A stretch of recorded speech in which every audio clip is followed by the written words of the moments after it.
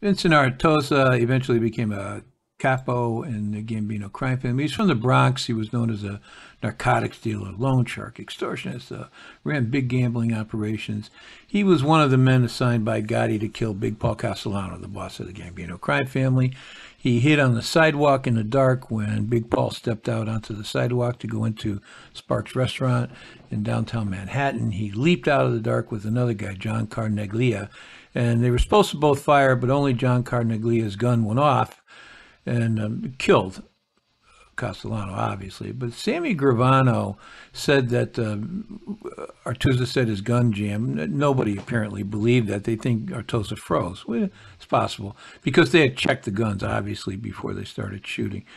Anyway, Artuso was eventually arrested on a drug parole violation charge. They sent him to prison. He stayed there until 1995. When he got out, he relocated down to Palm Beach, and he went to work on a crew with Fat Andy Rugiano. Artuso went back to his old game. He controlled a lot of loan sharking, racketeering, extortion, illegal gambling, drug trafficking throughout the state of Florida for that crew.